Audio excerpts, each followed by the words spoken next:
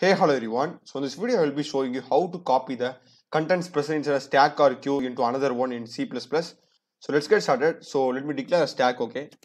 Stack of int, let A be our stack, okay? So let me just push some values into it. So let me just push 1 and let me just push 2 and 3 as well inside it. So 2 and 3. So that's fine. So stack can be like easily copied to another stack by just assigning it. So it's like, suppose we have two variables A and B. So what will you do to store B inside A?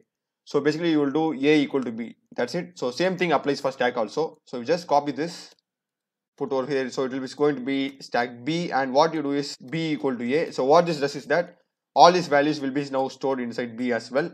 So let's check that. So let me just print the contents present inside of B. Okay. So while not of B dot empty and C out B dot top B dot pop. So this is how you will print the contents present in a stack. So let me put some space as well. So let me just write it down. Getting 3 to 1 because like whatever element you push at first will be like the bottom of the stack. So 1 is at the bottom, 2 second most, and 3 is at the top. So that's how it works, and I'm printing the contents present inside B. Okay, so this works fine. And there's like another way you can do this, but is to swapping. But if you perform swapping, it actually just changes the values present inside the original stack. So for example, if you put swap of A comma B, it just swaps the content present in both the stacks.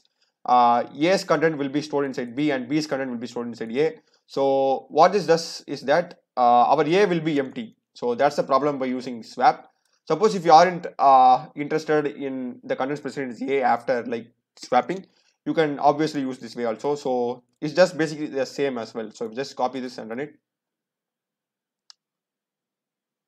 I'll be getting the same output. But another fact is that now if I just go over here and if I just print C out A dot size, okay, so if you put A dot size, we'll be getting the output as 0 because we have swapped. So B is actually like an empty stack. Okay, at first we are only A has 3 values. So after swapping, B empty value gets stored in A. So A becomes empty now. So I'm getting A dot size. So in case if you aren't worrying about A's content after swapping, you can use this one. And for Q also it's just pretty much the same. Just for example, for Q, just go here and change it to Q and